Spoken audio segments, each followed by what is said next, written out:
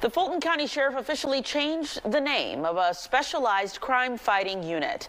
The elite team went from Scorpion to Fast.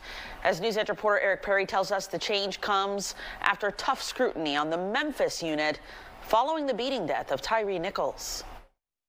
The name change here comes after 5 members of the Memphis Police Department's own Scorpion unit were charged in the death of Tyre Nichols.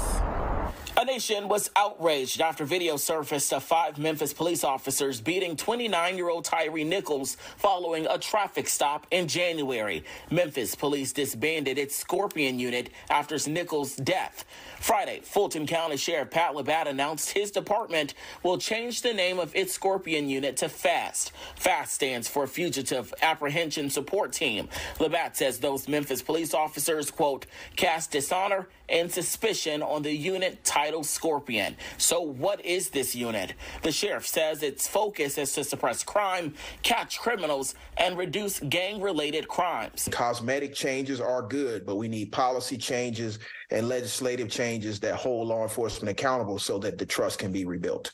President of the Georgia State Conference NAACP Gerald Griggs says it's a step in the right direction. We need a strong and robust partnership from law enforcement in calling for changes in Georgia's law to make it easier to hold police officers who violate the public trust accountable. Griggs says there's more that can and should be done. We need to make sure that police officers are guardians and not warriors. Griggs believes that accountability is key.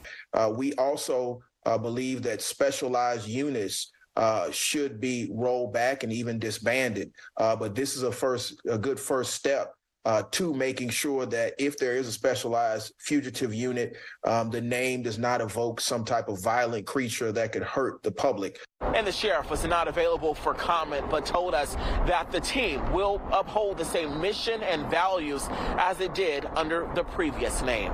In Atlanta, I'm Eric Perry, Fox 5 News.